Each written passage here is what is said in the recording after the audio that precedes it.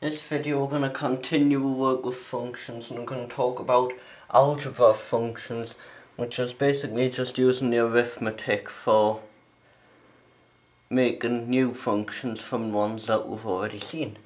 So if we let f of x and g of x be two functions, then we've got four rules here. That's the first one says f plus g of x is equal to f of x plus g of x. Second one says f minus g of x is equal to f of x minus g of x. Third one says fg of x is equal to f of x times g of x, so you can rewrite it like that. Next one says f over g of x is equal to f of x over g of x if g of x is not equal to 0. Okay, so now we're going to have a look at some examples here. First example, we've got f of x is 2x and g of x is x squared plus 1. We want to find f plus g of x. So we've got this f of x here, which is 2x, and g of x here, which is x squared plus 1. And what we'll do is we'll add them by the rule here. So we get this, which most people like to rewrite as that. So that's f plus g of x. Second one we want to do is f minus g.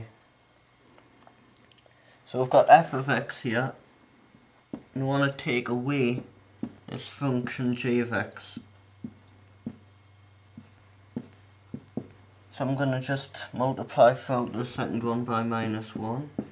So I'm going to get that, which you can rewrite if you like, but I think it should be left like that. Usually put the, oops, that's minus f minus g of x. That one.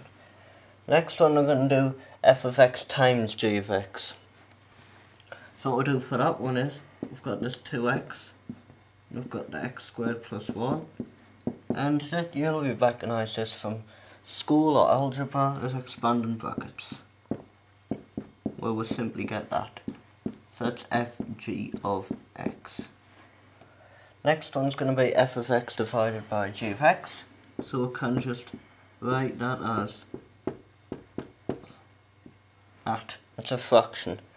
You put f of x on the top and g of x on the bottom. So that's fg of x. So there's our first example done now. Let's do the next one. Yeah. I've got two other functions here. What I'm going to do is first I'm just going to add these up and let's see what we get.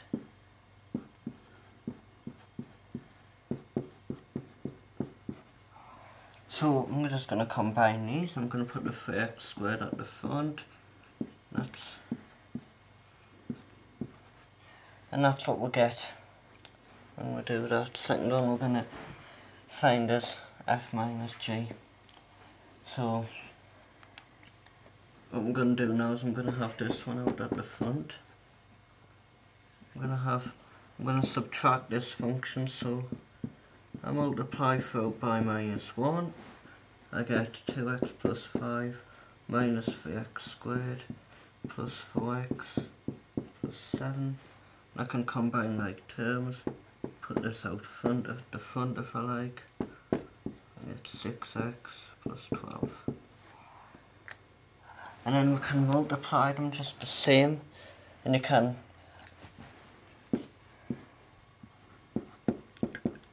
it would be this multiplied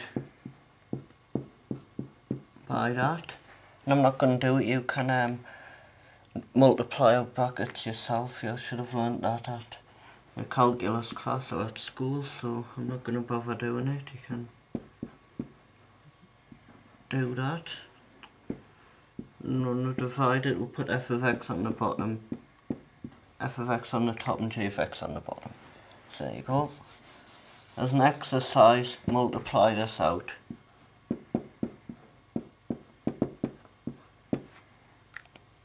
That's an exercise for you to do. And now I just want to do a few more problems. I'm going to do f3g of x. So what I do here is, this is a special case of this where I've got a constant and I can just multiply the whole function throughout by this constant. So I've got 3 times this function. I've got g of x here, so I put g of x here, I multiply it throughout by 3, and I get that. That's 3g of x. I can do the same for f of x, multiply that throughout. And I get 3 root x, so that's 3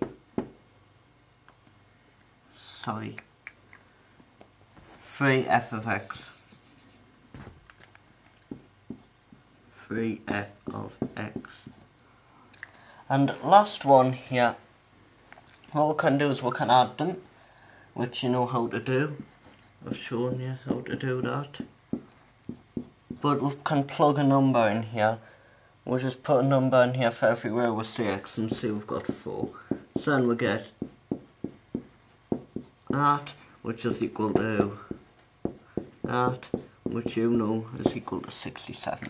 So that's f plus g of 4. Okay, so that's how we do all these different algebra functions. Next time we're going to continue and look at something what we call a composition of functions. But these are your 4 normal arithmetic rules for functions. 1, 2, 3 and 4 here are your basic ones. And we've done some examples. And as an exercise, multiply these brackets out. It's easy.